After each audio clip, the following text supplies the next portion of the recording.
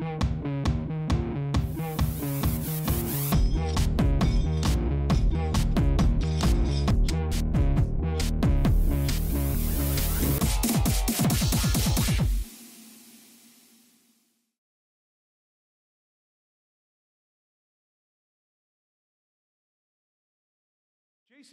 is from Portland. He works on the New Relic Ruby agent team with me and a couple of other fine people.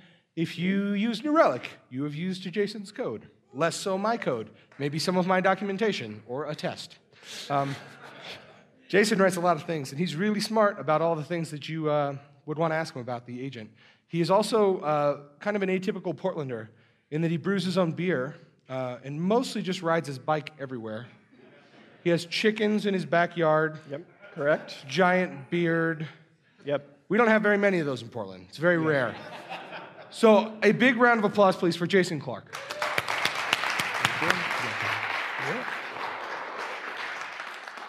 Hello, everyone. Glad to be back here at Ruby on Rails. It's awesome to have a chance to talk to you again. So last year, I talked primarily about homebrewing and the beer side of things. So this year, I thought it would be fitting if I talked a little bit more about the Ruby end of stuff. So the topic today is testing the multiverse. And what I mean by the multiverse is sometimes when you build a gem, it is going to build on top of other libraries that exist. The most common thing might be something like Rails, where you have something that you've written that needs to work against multiple versions. So what we're going to do is we're going to talk about what you need to do to make that something that you can test consistently and easily. But rather than just dive into a whole bunch of technical details, I want to kind of set this as a story, some of which might be a little fictional. There may be some elements that aren't true. Leave it to you to decide what that is. But in the Ruby space, there has been a library that has just taken off in the past few years, that has an incredible amount of momentum, and everybody's talking about it, everybody's using it, and of course, that framework is Ruby on Rails. So, Ruby on Rails is the best possible framework that you could use for making command line applications quickly and easily.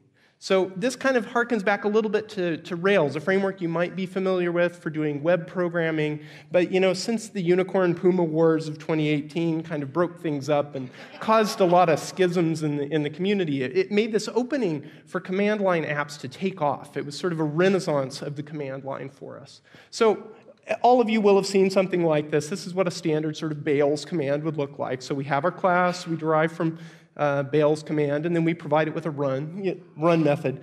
This is just about the simplest thing that you could do. It's awesome, the conventions that it brings. So this would look in practice like this, running on the command line. I've got my Twitter. This is just awesome, the way that I can build these command line things so easily. But like any massive shift in the ecosystem, Rails opened up a lot of other possibilities for people to think about and created other ideas out there. And so one of those was the Pure metric. Now, anybody here familiar with this metric? No? Well, that's good, because I made it up. So it would be kind of weird if you knew about it. So it stands for Programmer Input-Output Ratio. So this is a ratio that measures the amount of text that you input to the amount of output that generates. And it's kind of golf scoring. You want the lowest possible number that you can do. And so I got really interested in this as it's a way better way to measure your productivity than lines of code. This is how much leverage you're getting out of your framework. So obviously, got a great idea. It's time to go log an issue for it. And so I put something in on the Rails project to say, hey, could we track these metrics? Is there something that we could do so I can have all the Rails commands that I'm executing tell me what sort of productivity boost I'm getting out of them? Well, you can see from the comments at the bottom, they're like, this doesn't really belong in the core, but you can go build it yourself if you want to, right? It's open source. That's how this works. And so the Straw project was born. So Straw is a plugin that builds on top of Rails to let us take metrics out of the commands that we're doing. And it generates a lot of data, kind of like this. So the first number in that is going to be how much output, so we can calculate that. The second thing is going to be the status code, so I can tell whether things are errors or not. And there's all sorts of analytics and parsing that I can do off of this. Now, at this moment, you might be wondering, how many of these beers I've had previously to this presentation, or where I'm headed. But this is the meat of it, because as a good Ruby developer, I want to be able to test the stuff that I've written. And so my tests look a lot like this. I'm using mini-test, because why wouldn't you? Instantiates a Bales runner, goes and runs a thing, and then I've got some helpers that let me look at the output that I've done from things, look at the data that I've actually stored. So life is good, my code's well tested, Straw 1.0 ships, and people all over the place are able to get these numbers and figure out their productivity and measure what's really going on. So life is good. But life doesn't stand still in open source. So Bales had a new release, came out with a 2.0 version, and all of a sudden, the way that I wrote my tests, the tests are still valid. Not much changed in the way that I plugged into Bales for the second version, but I'd really like to be able to run the tests with both sets of dependencies. I want to be able to check that I haven't broken things as those projects that I depend on and build on top of evolve. Well, luckily, there's some stuff in the ecosystem in Ruby that makes this pretty easy, and that is the bundler project. So bundler, we're almost all familiar with it. With your typical Bales app, you're going to have a gem file in your directory, and that spells out a number of dependencies that you have, and you run commands to install those gems or run commands with it. But bundler actually has some other tricks that you can play with it. So most of the time, we've all created gem files, just a gem file in your directory, but you don't have to do it that way. You can be more specific about where to get those dependencies from. So to be able to test against multiple versions, what we're going to do is we're going to create more than one gem file, and I'm going to put them down in the test directory and name them sanely after the sort of Bales versions that I'm caring about. So I've got a gem file for Bales 1 and a gem file for Bales 2, and then my other test files. Those gem files look just like the sort of gem file that you've dealt with day in and day out. You can specify whatever dependencies and whatever combinations of things you need. Well, so this is all great, but how do I get my test to actually run and use those things? Well, bundler provides a way through the bundled gem file environment variable. Now, I'm only exporting it here just so the thing fits neatly on a line. You can do it in line with the command as well.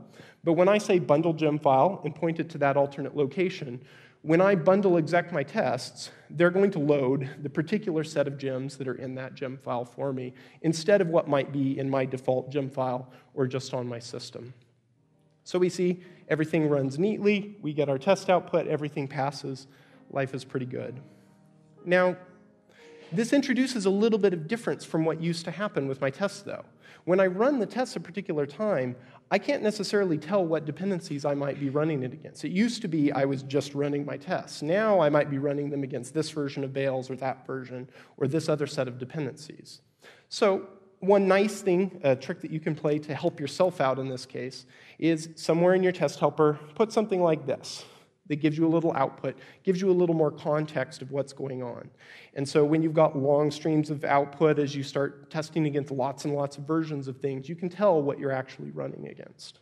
So this ends up giving us a little nugget here in our output to help us figure out where the tests are actually breaking if we ever do introduce a regression. Now we can actually go one step further and use other things that bundlers provided and get the list of the specs that have been loaded and build up a nice little string instead of that, and spit that out. And now we have the full set of dependencies that have been loaded by bundler for us. And depending on what sorts of sub-dependencies the other gems you have might have that will move and evolve over time, this can be really critical to finding inconsistencies and problems that may not duplicate themselves immediately with any other combination of gems. Well, this is pretty sweet. It's nice to be able to test against these different versions, but setting that bundle gem file, bundle execing, and all of that is kind of a pain. And so we like to automate things in Ruby. So enter our rake command. So when we say rake multiverse, this will take care of running these commands with the appropriate additional parameters that we want along the way. Take a look at how that's implemented a little. It's just a basic rake task like you might have seen before. It takes a couple of parameters. When we call it without any arguments, we're just going to look for all of the gem files that are in our test directory. We iterate through each of those. And after each of those, we backtick to go run exactly the same test invocation that we would have previously prefixed with the right environment variable to tell it to go use the particular gem file that we selected. So now we can run our whole set. It will find any of those gem files that we've dropped in that directory and run our tests for them. It's also nice sometimes to only run a certain subset, though. And so we also provide a way so you can say Bales 1.0, provide the latter portion of what that gem file is going to be suffixed with, and then it will find that by this file list splat arg that it takes on the front of that. But then the rest of how it runs is exactly the same. That just selects a different set for us to go with. Well, so that's great. We now are able to test against multiple versions, and we've got the beginnings of a setup that's going to let us grow this suite as we go along. But in open source, one of the great things about it is that other people are out there finding your problems and your bugs. So this came out. Got this issue, right? Multiverse, somebody, who is that? Oh, yeah, it's my boss. So he cloned the repo down and tried to run the tests, and it immediately fell over because he didn't have the right versions of the stuff. Well, you know, your response to this may initially be something along these lines. I don't know, it works for me, but that's not really a great answer. We do want this to work with a clean installation. And so our problem is that we're bundle execing and running with a certain gem file, but we've never actually taken the time to tell it to make sure that the things are installed. So there's an easy fix for this. You can remember it with the acronym ABC, always bundle constantly. This is probably a pretty good rule if you're just working in Ruby anyways, but here it's particularly pertinent. So the easiest possible way that we can handle this is to just run our bundle install in front of the command that we're doing there. Now you'll see I've pulled the gem file and setting the bundle gem file out of the inline command because as this grows, we're going to see a couple of different commands that we're going to run that are all going to take advantage of that environment. And so this will allow us to set that in one place rather than every time we make the command line. So this is a good place to start, but unfortunately, and apologies to Terrence if he's in the room, but you know, running a bundle install every time that I run my tests, it's not that bundle are slow, it's that this is doing a lot more work than I used to for my tests. This is taking steps that didn't used to have to happen just to make sure that everything is okay. And this might go talk out on the network, it might try to download stuff. So it would be nice if we could kind of sidestep some of that effort some of the time. And there may be better ways to do it, but one step that we were able to take with this is here on screen. So we set our bundle gem file, and then rather than running the full bundle install, we tell it -- local, and we run this. And so this will not try to contact Ruby gems. It will try to resolve things based on what you have installed locally. And so there's some potential that it'll cut out some of that network crosstalk that goes on. If that succeeds, then we're fine, and we'll just carry on and we'll run our tests after that. If it fails, then maybe we turn around and we've got to do a full bundle install. Maybe we've missed some gems. We don't have everything that we need. So we get our environment set up, and then we carry on and bundle exec our rig tests, run our tests with the environment that we were looking for, and carry on. So at this point, there may be some of you that are thinking the same thing that this issue that came in from Matt was saying. So apparently there's a gem out there called appraisal, or appraisals, and it takes care of a lot of this for you. So this is an actual gem, as opposed to some of the other things in this presentation, which may be fictitious. And this takes care of a lot of the mechanics of what we've talked about so far. It's built for exactly this case. What you do is you provide an appraisals file. And one of the nice parts about this is what you do here is you provide just the deltas against your core gem file. So this is just the things that need to vary per test. So you notice it doesn't list the rake and mini test dependencies because those are already expressed in my main gem file. So it will merge those together. We do an appraisal install, and it generates a set of files that looks very much like the sort of files that we had hand-coded ourselves.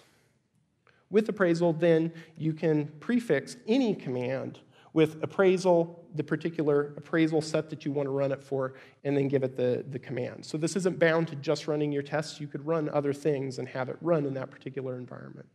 Now, this is really nice. Like, if this is your destination, if this is as much complexity as you need to it, this is a fine gem to use to get this sort of multi-environment testing configured without having to write a lot of stuff yourself. But we've got a few other things and other places that we're going to land. So we're going to carry on with working in the framework that we've built to this point. But before we can move forward, we've got to look back.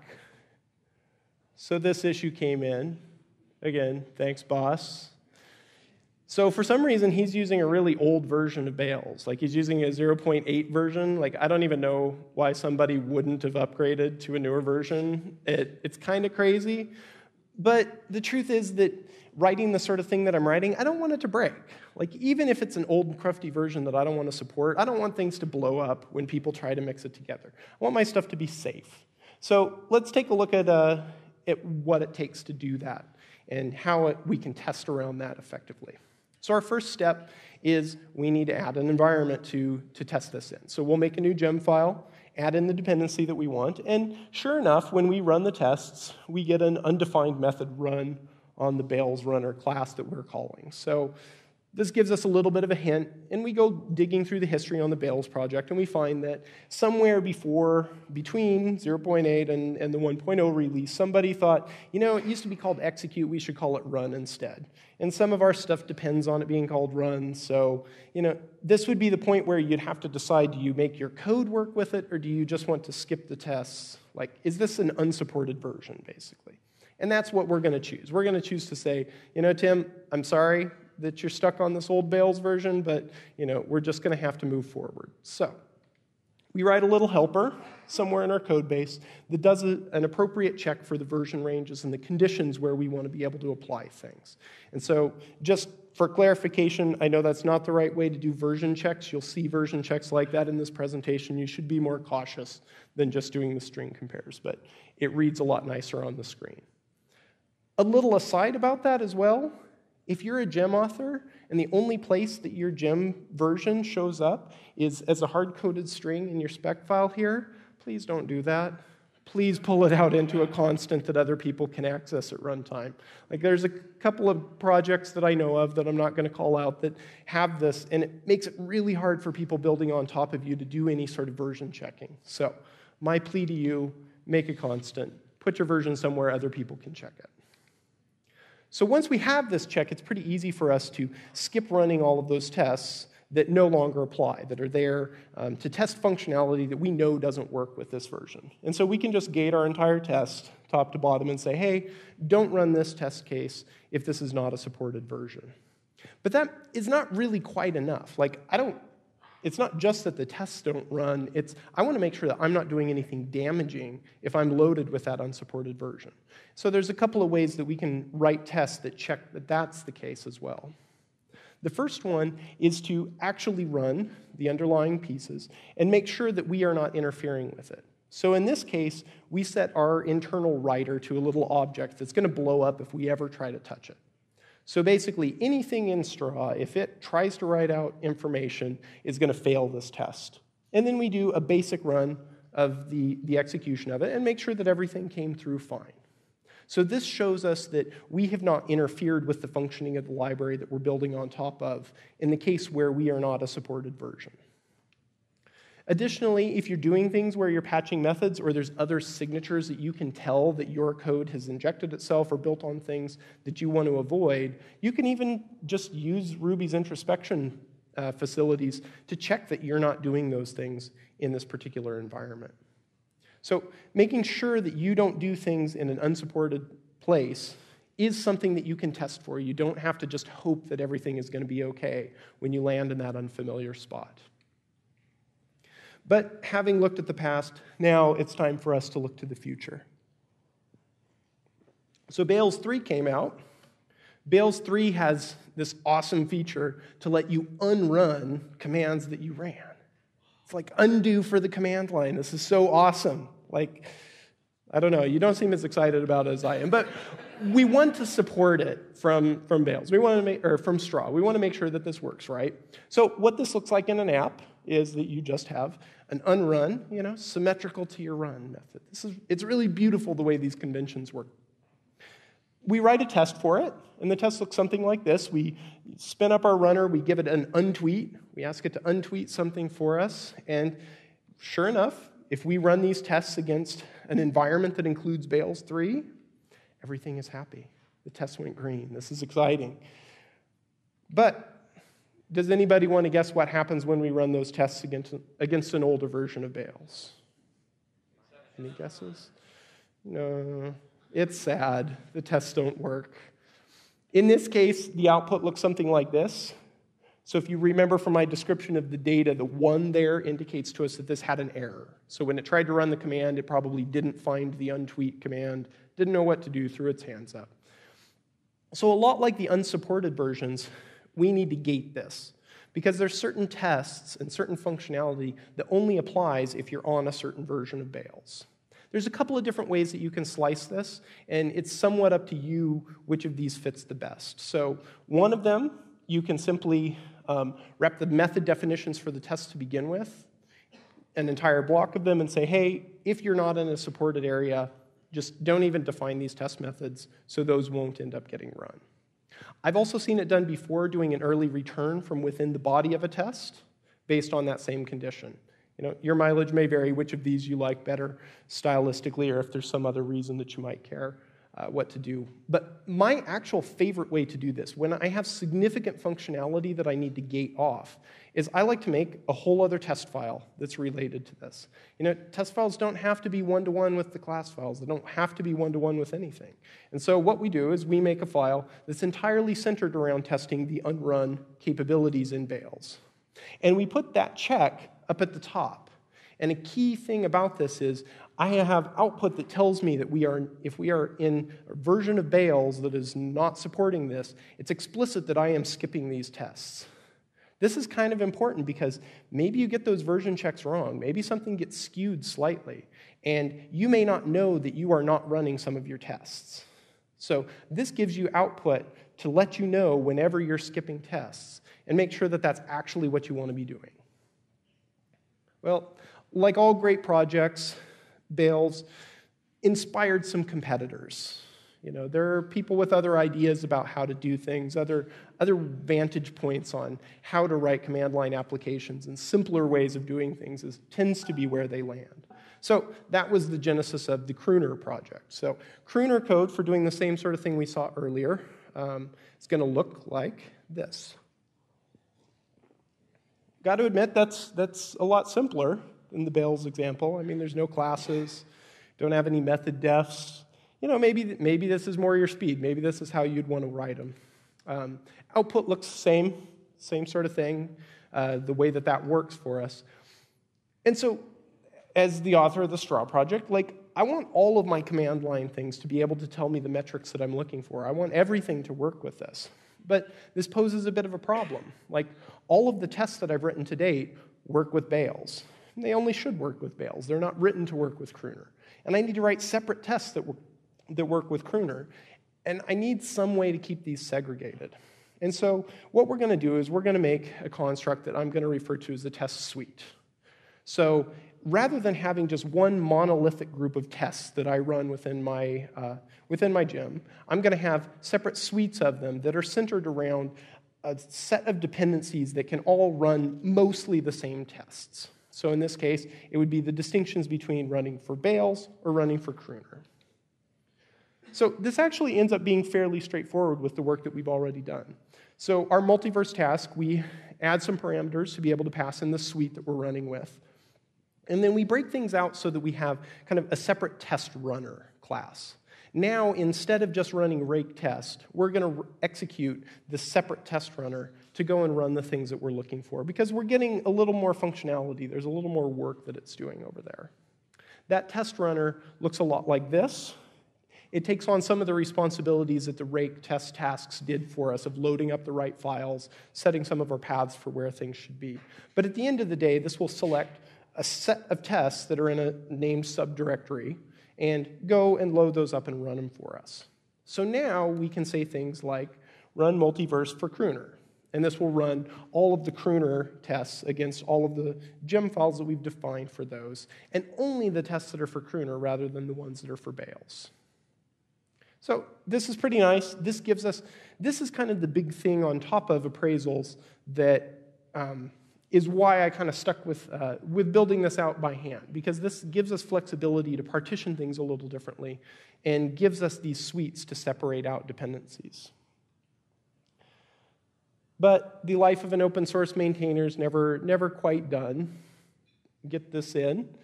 So all of the time when I've been showing you these commands, I've just been doing rake multiverse. But apparently, if you bundle exec rake multiverse, it breaks, which is kind of weird. I mean, I didn't quite understand what was going on with this.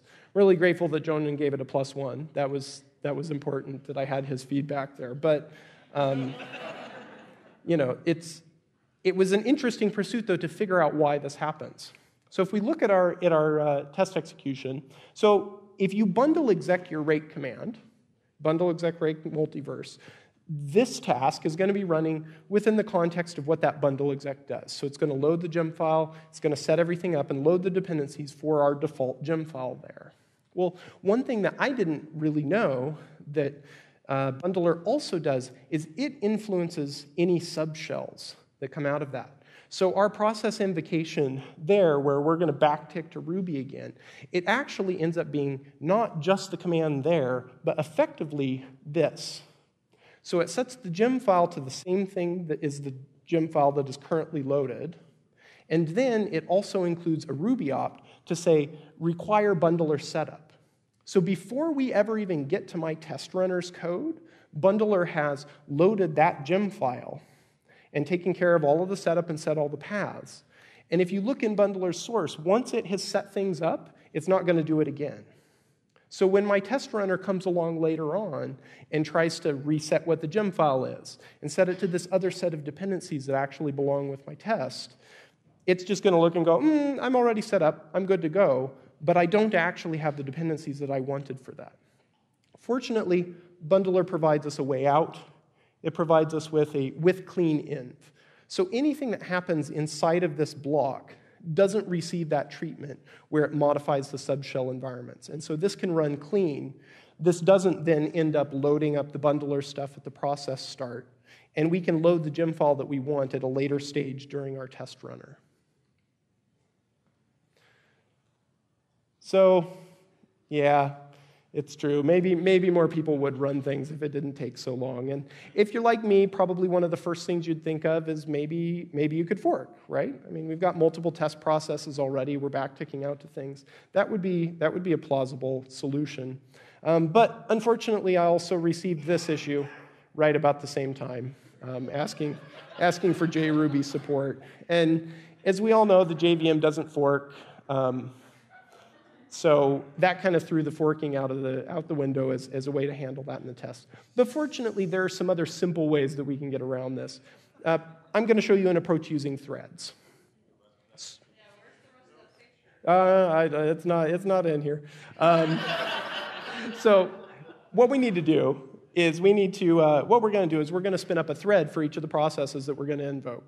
So we start an array to track all of those. And then inside of our clean env, where we're doing that, we spin up a separate thread. And that thread, all that it's going to do is it's going to step over and invoke the test runner for us the way that we wanted. We do need to remember to join at the end of it, because we got to wait for all of those threads to wait for their processes to finish before we can get back. Now this works pretty well for a little bit until we get this issue in. I didn't notice because my tests don't fail, so I didn't notice that it wasn't failing properly, but you know, it's kind of an issue that it doesn't return those status codes right. So we got to track that. We've got to do a little bit of manual handling for it. So here's how we accomplish that. So we need to initialize a status, and this will be the status that eventually we're going to return from our process.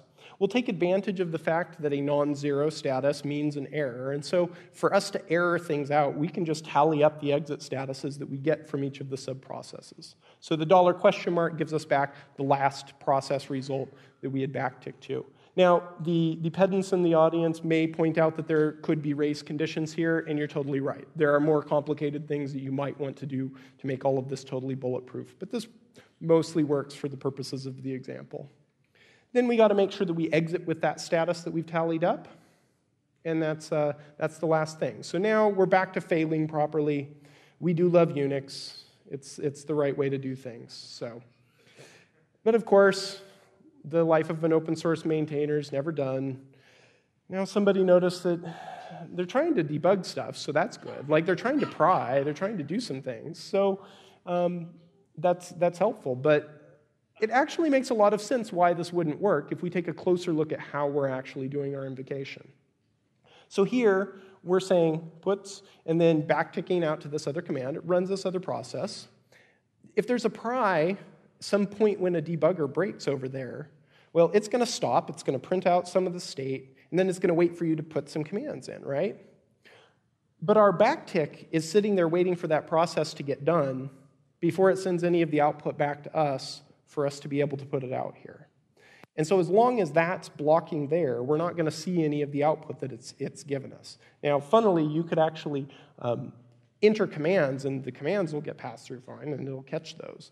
But you won't see the output. So there's a couple of ways that you can address this, but the easiest is just to make things run serially in the main process. So our test runner, eventually, we'd wrapped it up in a nice class. We have some things that run. And by default, it's just running with the arguments that we're passing along. We can leverage the fact that we've built this separate test runner, though, to be able to run things directly in process with our main rake invocation. And then all of your pry and anything that's expecting to be in that process is going to be fine. So that would look a little like this. So I named the task serial because it just runs in process and runs directly there. You're going to have some limitations that you can only, once you've loaded a gem file here, you've run for one combination in one suite, you're done. But most of the time, if you're debugging, that's probably what you want. And so here, we invoke our test runner directly, and everything will work nicely, and you'll be able to debug your stuff. So that's where we've been. Hopefully, this has given you a few ideas about how you can test things when you get into those more complicated scenarios with a lot more dependencies that you need to check your stuff against. We've seen how Bundler supports us a lot. It gives us a lot of the tools that we need to do for these sorts of alternate environments. We've seen a little bit of rake, a little bit of tricks there that can let us do some fun things and automate our work more easily. We've seen how you can handle different versions and how you can parallelize your tests and break things up into suites to manage them. I hope that with all of this information, your testing will look more like this and less like this.